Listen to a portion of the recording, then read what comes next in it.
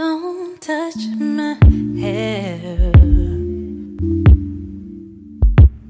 when it's the feeling. Hey guys, welcome back to Arena of the Mind. I am your host, Ariana, and today my special guest is Chelsea, owner of True Roots Hair Care Products. Thank you for joining me on the show. Of course, girl. Of course. So now do you want to go ahead and tell the audience a little bit about yourself? Yes. Okay. So my name is Chelsea. I am 28 years old. I have 2 children, London and Jordan, and I married my high school sweetheart. Oh, that is so cute. Yeah, everybody loves that story. Yes, girl.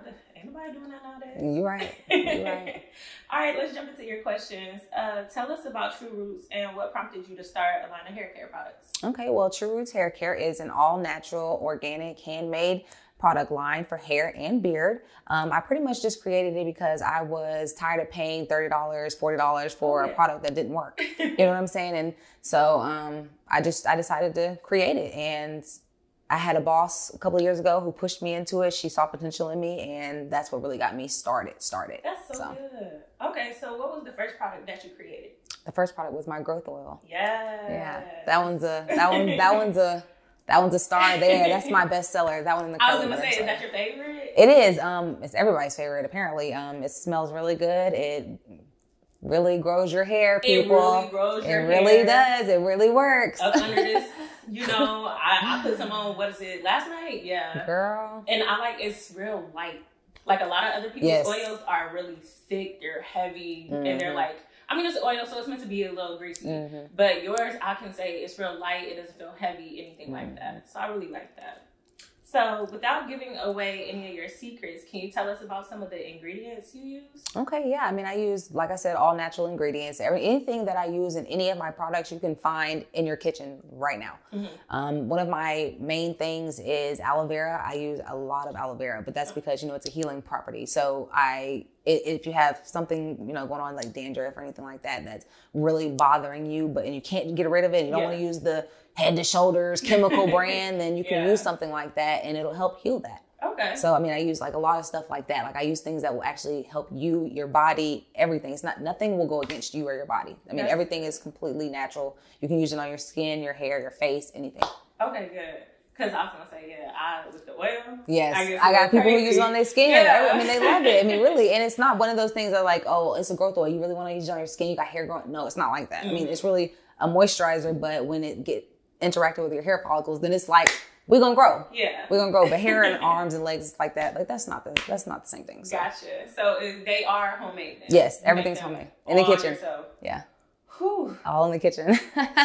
Test everything out on myself first, and then I tweak it from there. And then once people start, I promote it. Once people start buying it, I'm always improving, always. So if you have any questions, concerns, or things that you think that might help me improve that product, I'm welcoming all of that, and I'm always tweaking my recipe. So. That's awesome, because a lot of people are like, no, this is it. This is mine. No feedback. And that's their problem. Because they don't really listen to their customers. I was gonna say, you definitely gotta listen. Yeah. Besides your own, are there any other products that you swear by? 5 years ago when I did the big chop, there were. Shea Moisture was the brand. It was. And not to throw any shade, but let's be real. It's not all natural. It's not truly made for us, and it's not run by a black owner. It's not run by us. So for it to be a black ethnic hair care company, it's kind of interesting that it's ran by not black ethnic people. So, other than that, but the chemicals that they have in it, to keep everything together, it's just like any other company, curls. I loved curls. I used to love curls. I loved mixed chicks, especially for my daughter. But it's just, our hair wasn't good. It was stuck. Yeah. It never went anywhere. It dried out quicker. We had a different curl pattern. Like my curl pattern was completely different 5 years ago when I was using Shea Moisture versus now. And and I've had a customer who come to me, and you can see that on my website as well. It's a review. She's like, hey, I just let you know, your products changed my curl pattern. And not to say it was in a bad way, but it did change it, and I really love it. But it is different. Yeah. So, it makes a difference what you use in your hair, too. Yeah, especially because it's all natural versus any of the big names. Because that's how I was with Cantu. I know a lot of people swear by Cantu.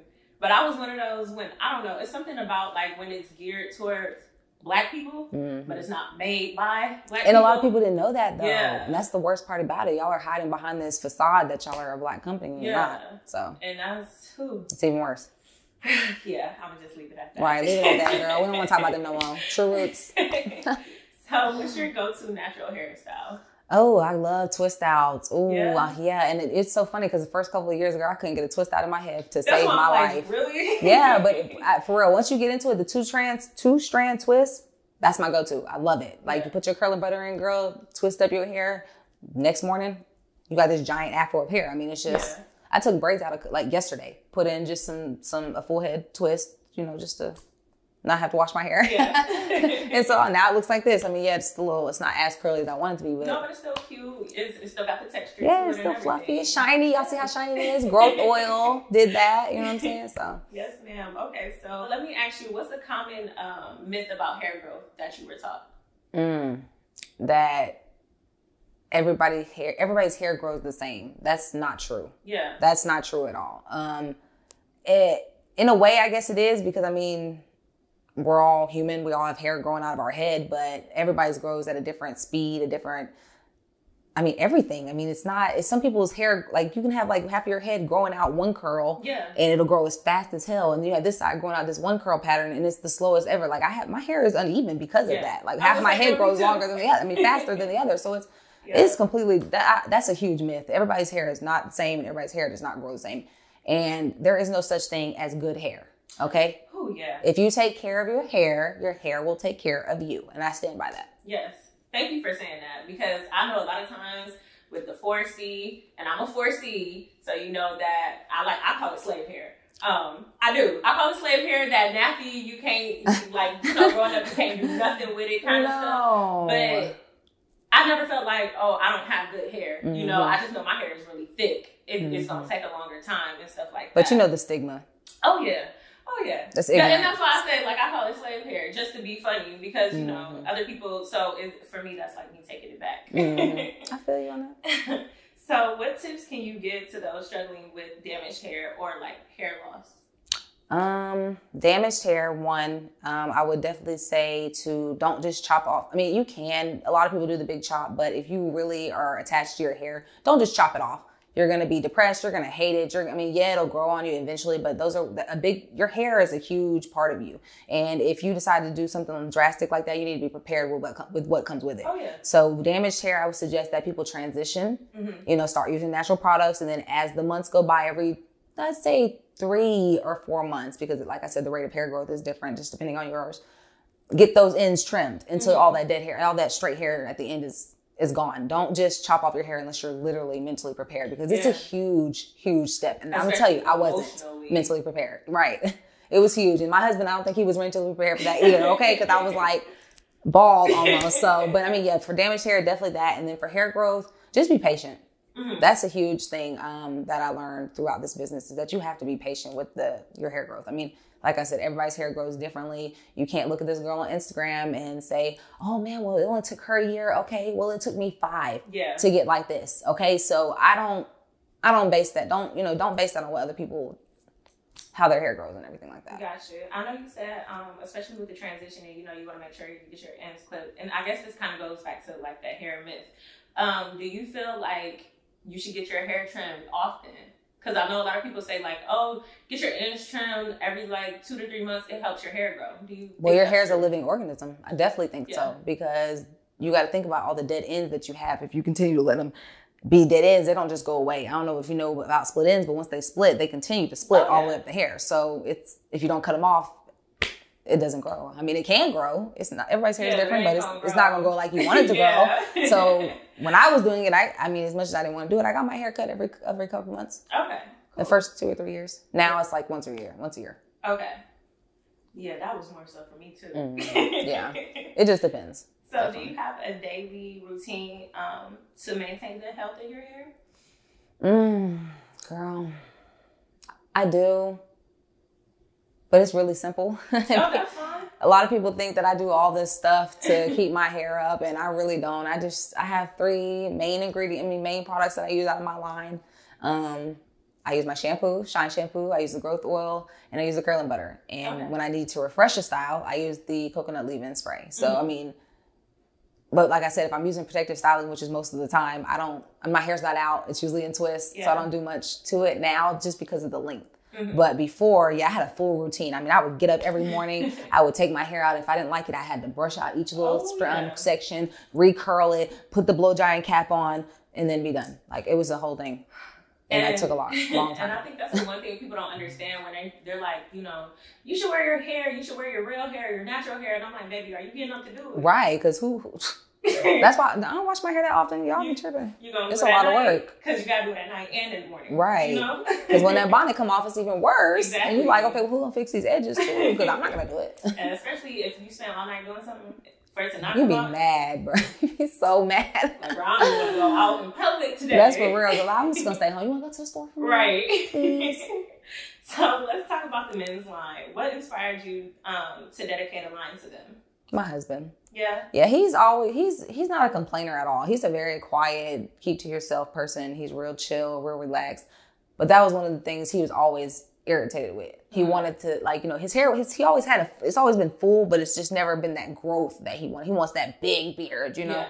So, you know, I just started something to help him get where he wants to be. And, he uses it and everything like that. And he's seen a lot of growth within the middle part. So, you know, more so than this part right here. But I mean, you can tell. Important. You want to make sure it has to connect and it has to be full. So like, he don't have any of those like small, like empty patches anymore. Like that's all full. You know, everything connects. He's good. Yeah. He likes it. And again, the products smell good. So he loves how they keep them. It's cedar wood for the men, you know, to keep them like calm, but still manly. Cause you know, they don't like to, you know, they like how they are about their manliness and whatnot. So. And I was actually, you kind of touched on my next question is, what do you recommend for men looking to grow a fuller beard? True Roots hair care. Yeah. True Roots beard care, actually. Yeah, definitely. I would say it's just like women. I mean, you have to have a routine for your hair. I mean, hair is hair. It doesn't change where it's at. It can be on your legs, under your arms, whatever the case may be. But you still have to have a routine. So you still got to get up every day and make sure you take care of your hair. It's just like that. Like I said, there is no good hair. You know, it's take care of your hair. Your hair takes care of you. So, you know, you have to have a routine, just like women. So what are some of the products that are included in the men's care? Okay, so we have 3 products and then a beard brush. And it's so cute, y'all. It's got the logo, the beard logo on it. But yeah, we have the conditioning beard oil. I've got the soothing beard wax, and then I have the cleansing beard shampoo. Let's talk about the wax. How does the wax work? It's pretty much the curling butter for men. So it gives them that shine. It gives them the moisture and helps moisture retention as well. And it gives them that softness too. I've had a lot of compliments about the softness. They're like, man, I've never had anything that just, it was instant. Yeah. I mean, that's good. It's huge. I mean. So with the wax and I say the oil, I mean a lot, don't I? Can you use them together? Yeah, you can use everything. It's a whole bundle. Just like, so you get up in the morning, say your face looking a little scraggly, or you done had a long night, you've been drinking or something with your buddies. You want to get up, cleaned up before work. So you go in there, put some water on your face. You only need, it's a little spray bottle for the men's shampoo. So you just spray like 2 or 3 squirts on the face and then you lather it. And it's just like the shampoo for the hair care. Okay. So you only need like 2 squirts. You don't need a lot. You don't need a lot. Look, I'm like, yeah, you don't. And I've had a lot of people, they be like, I swear too much. There's bubbles everywhere. I'm like, yeah, you don't need a lot. It's it's concentrated because I use a natural soap. So it's like, you know, don't use a lot. I'm telling you, it's going to be, oh my God, just don't use a lot. I'm telling you, I've had an experience with that. Please don't use a lot. But yeah, they just squirt it on their face twice, lather it up, rinse it off. And then I always recommend using the beard oil first because like I said, the wax is going to hold in that moisture that you just put on with that beard oil. But my husband, he doesn't like that for some reason. He likes the oil last. Okay. But I would recommend the oil first and then do the beard wax and then just brush it in, brush it in, you know what I'm saying? And then you're good to go. I mean, it's going to be shiny. You're going to be like, oh, and then your girl going to come up to you like, hey, babe, ooh, right. Okay. Like, where you going? No, we're about sitting down. Right. You know, like I know. Okay, so do you want to go ahead and tell the audience and the viewers where they can buy your products and how to contact you? Yes, definitely. Okay, so we have a website. It is truerootshaircare.com. So just our business name.com. It's, everything is on there. All the merch that we're selling, all the hair care, all the beard care. We always have posted sales. So, you know, you don't have to be worried about that. If you don't have the money, like, you know, full price or whatever, we always got sales going on. You ain't got to worry. truerootshaircare.com. Instagram is truerootsHC. That's our business page. My regular page is Okay Chelsea. Okay, cool. Find us anywhere. Thank you for joining me on the show today. Of course. Thank you. I love it. I'm so excited. I was like, yes, let me get up in this thing. I was going to say, I've been waiting on this. Yes, I know. We've been talking about this for a minute, so we finally got together. I'm happy about that. Yes. All right, guys. Thank you so much for watching, and I will see you all next time. Oh, and don't forget to comment, like, and subscribe. Bye. Don't touch my